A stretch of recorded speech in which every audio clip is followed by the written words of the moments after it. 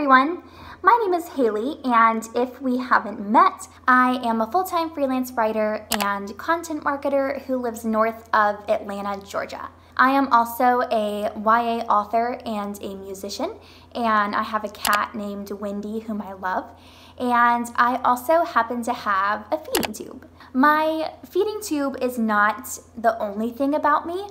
It is not the most important thing about me, but it is a big part of my life. I wouldn't be here without it. And because of that, I'm passionate about educating people who maybe aren't familiar with how feeding tubes work, or why a person might need a feeding tube, or maybe your doctors have said you might need a feeding tube, you're looking for information. That is why I'm here. So if you would like to know more about my story or about feeding tubes in general, keep watching and we are going to get right into it. So I have several chronic illnesses, all caused by a genetic condition that affect almost every system in my body and significantly affect my everyday life. Today though, we're just going to be focusing on my feeding tube journey and my upper GI issues that started in April 2019. So that month, I was out to lunch with my dad one day. I had ordered tacos, but when I took my first bite, they tasted like cardboard. I started feeling really nauseous. I was full a few bites later, and so I took the tacos home, but I never finished them because these GI symptoms just kept increasing and kept getting worse until 2 weeks later, I was in the ER in such excruciating abdominal pain that we thought I had appendicitis.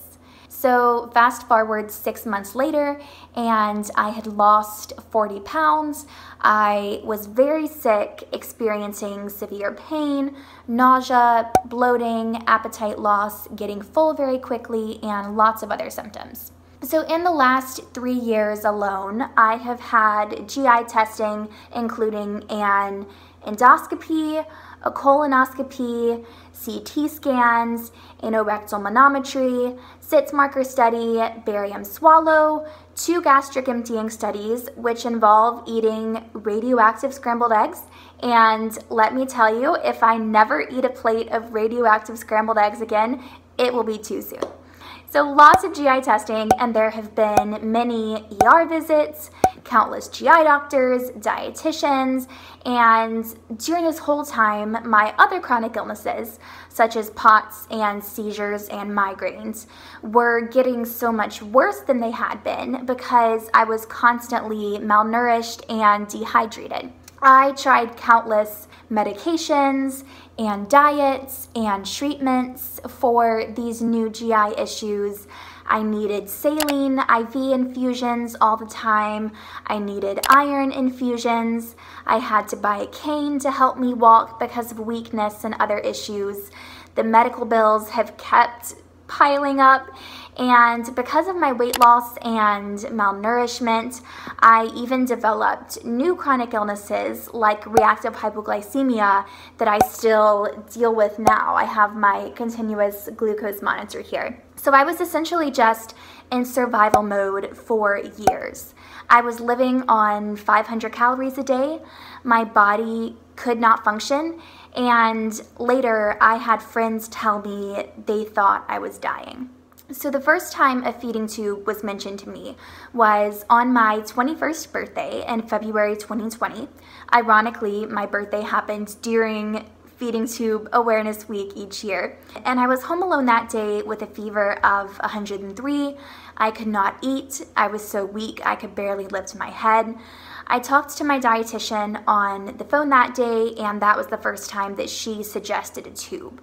At that time, my lab work was fairly stable, and my major weight loss that I had had the year before had kind of leveled off.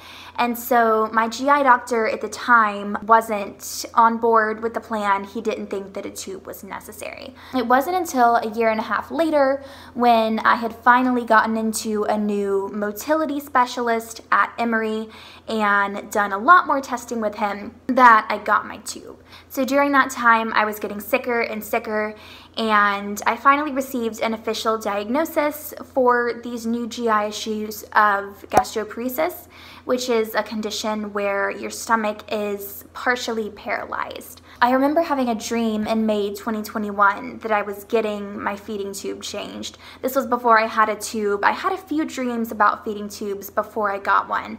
And I used to dream a lot that I was having my colon removed. And I woke up from that one dream just thinking, it's time. My body was very ready. This had been a long time coming. I felt like it was the right choice. My whole medical team was in agreement. So in June 2021, I had my tube placed. There are several different types of feeding tubes. I personally have a PEG-J tube, so that's what this video will focus on since that is the only kind I have personal experience with. A lot of people will have a temporary nasal tube before they get their surgical tube, just to make sure they tolerate tube feeds before you place something more permanent. My doctor decided to skip that step since testing had shown that my small intestine was fine. It's just my stomach and colon that have the issues. So I was more than happy to just go ahead with the surgical one and not have to deal with the nose hose. But if you're curious about those types of tubes, there's plenty of information online that you can find. So PEG-J tube. This type of tube has a G port. This goes into my stomach. I don't really use that port for anything. And then it also has a J port that goes into my small intestine. So this is what I feed through, and this allows me to just bypass my stomach completely since my stomach is partially paralyzed, and that's where the terrible symptoms come from when I eat. And then the PE part of PEG-J just means that this kind of tube is placed via endoscopy. So when I had my feeding tube placed, I was in the hospital for a couple of nights, and then I stayed at my parents' house for a couple of nights before coming home. I was definitely in a lot of pain at first, moving, breathing, talking, and at first I was on Kate Farm's standard formula, and I actually got a lot sicker for about a month or maybe even 6 weeks after getting my tube because I did not tolerate that formula well at all. I was getting even less calories than before, and so I was finally able to switch to Kate Farm's Peptide 1.5, which this is a formula that's more broken down, it's easier to absorb, and it has been so much better for me. I love Kate Farms. So I use a Kangaroo Joey pump to run my feeds. So I use dual bag sets. So I have 2 bags, one for feed, one for flush. So in the feed bag, I pour my cartons of formula. In the flush bag, I pour Pedialyte, and then I hook the bags up to the pump. And then next I put both the bag set and the pump into this special backpack that I can carry around with me everywhere I go. I have an IV pole, but I don't really use it because there's just no point when the backpack is so portable. And I run my formula at 40 milliliters an hour because that is the highest rate I can tolerate. And then once an hour, I flush with 80 milliliters of Pedialyte. So this gives me my hydration and a boost of electrolytes, as well as just making sure that the line doesn't get clogged. I am typically on my pump for about 22 to 23 hours a day to get enough calories, and I sometimes will unhook my pump if I'm leaving the house for just a few hours and I don't want to deal with it, but I just have to be careful doing this because I have very bad blood sugar lows when I'm not running feeds. Taking care of my feeding tube is pretty easy. I wash the tube site in the shower with just soap and water. It does not have to be sterile. I can just clean it the same way I clean the rest of my body. I will flush the line manually with a syringe so it doesn't get clogged. If it does get clogged, I will use warm water or Coke and just keep pulling back and pressing down with the syringe until it hopefully comes unclogged. That never happens at a convenient time. And I also change out my 2B pads as often as needed, sometimes every couple of hours if I'm having a lot of drainage or granulation tissue. These little pads go under the bumper of my tube right up next to the skin, and they are there to soak up any stomach acid or blood that comes out of the stoma, and this prevents my skin from getting irritated and hopefully prevents my shirts from getting stained. Tubey pads are so cute. I would say they are honestly the best part of having a tube. I get them on Etsy and they are so much fun. So a lot of people wonder if you can still eat if you have a feeding tube. Having a feeding tube does not affect your ability to eat. However, the reason that myself and most other people who have a tube got their tube is because we couldn't eat to begin with.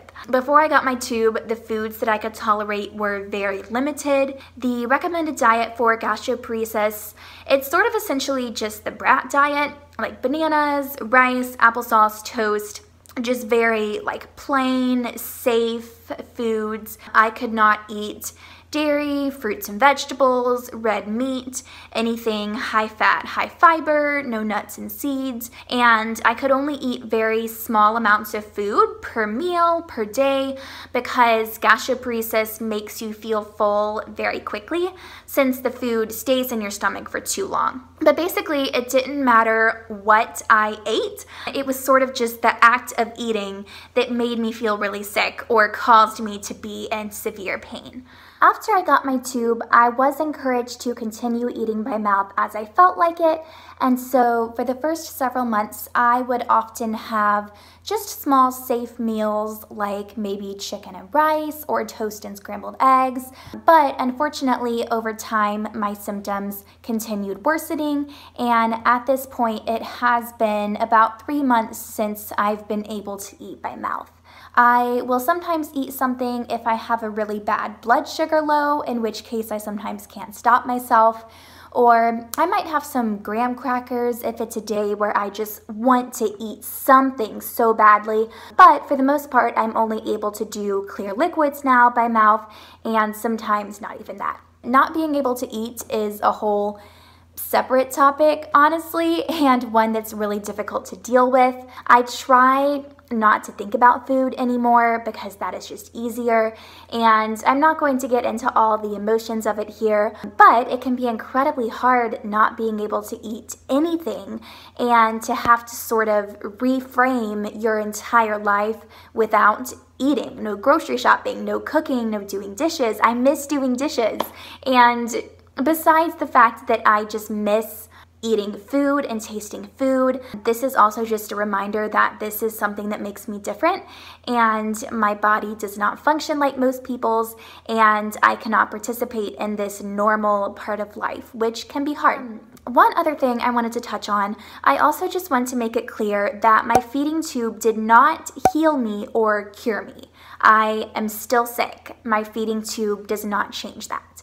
What my feeding tube does do, however, is provide a source of consistent and steady nutrition and hydration that my body can't get any other way. So even though my body is still sick and probably always will be, my body is stable. For 2 years, I felt like I was watching my body deteriorate in front of me, and going through such a steep decline, especially at the age of 20, was terrifying. But now that I have my tube, I know that my body is stable. I gained back all 40 pounds that I lost. It is such an enormous relief to not have to worry about force feeding myself through awful GI symptoms. Some of my symptoms of my other illnesses have improved, and my cognitive function has seen the most drastic improvement. It is now so much easier, now that I'm getting enough calories, it's so much easier to work, to think, to hold a conversation. I've even been able to start writing novels again for the first time in years. Friends told me that the first few months after I got my tube were like watching me come back to life, and that's how I felt too. Life with a feeding tube is definitely still not easy. Sometimes there is blood pouring out of my stoma in the shower, just casually. Sometimes, too often, I am up at 2 a.m. doing laundry because my formula leaked everywhere. Sometimes I have to have my tube replaced twice in 1 week. True story. And tube replacements are an all day under anesthesia at the hospital type of thing.